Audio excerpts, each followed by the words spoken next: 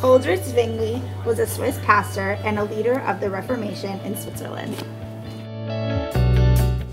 He was a humanist and a scholar with a big personality, whose influence on religious practice lives on today.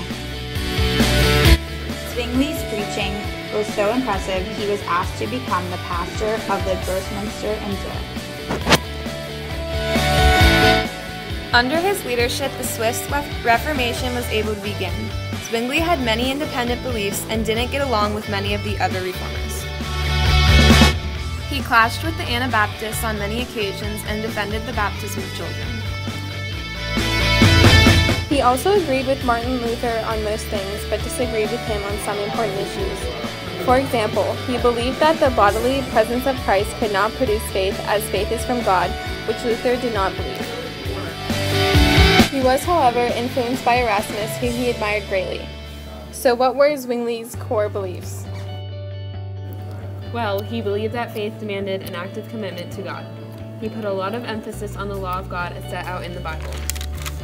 He believed the Bible must be followed as closely as possible. Zwingli was the most important reformer in Switzerland and impacted it greatly.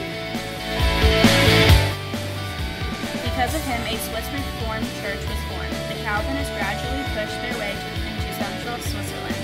The two reformers reached a consensus that made a